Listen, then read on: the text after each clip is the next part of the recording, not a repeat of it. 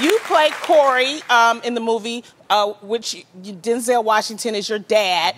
You had to audition with Denzel. Right.